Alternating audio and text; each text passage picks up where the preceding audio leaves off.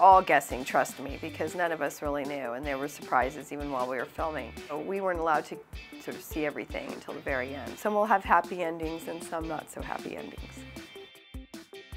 I've really been interested with the Latino family. I just haven't really seen that before. The single dad raising his kid, an innocent kid who gets thrown into this unfortunate situation where he sort of put himself in, and how they sort of grow as a family, how they get pulled apart and mend their ways, I hope. You know, my heart breaks for the Timothy Hutton character. Anybody who has an addiction and who's done things, you know, should have an opportunity to redeem themselves. And I know one of his sons is dead and he can't bring his dead son back, but he can still try and get back with the family he does have.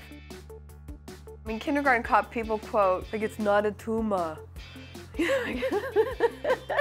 You know, and then like with Big Top Pee-wee, he's like, egg salad-y, you know, because he doesn't like the egg salad sandwich that I feed him. Oh, and then I love this line from Big Top Pee-wee where I'm like, where he goes, you know, he leaves me for the Italian circus trapeze artist, you know, and he cheats on me with I'm like stabbing our initials in the tree. And then he says, hi, Winnie, and he brings me these flowers because he's trying to make up to me. And then I say, it's okay. And he goes, I'm really sorry, Winnie, because I caught him kissing, you know, Valeria Galina. It's all right, Pee-wee.